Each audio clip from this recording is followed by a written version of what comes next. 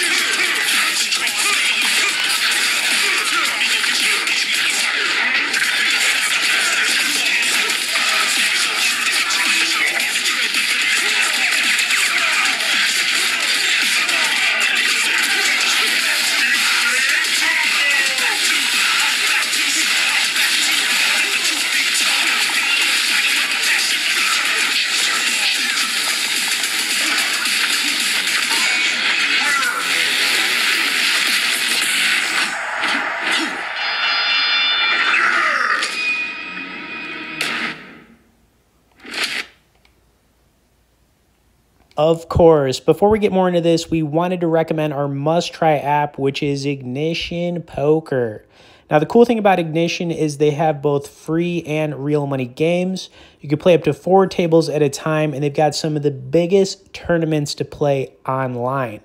Now, this hand right here was pretty sick. We had an ace-10 suited in a $200 cash game, and we flopped the biscuits.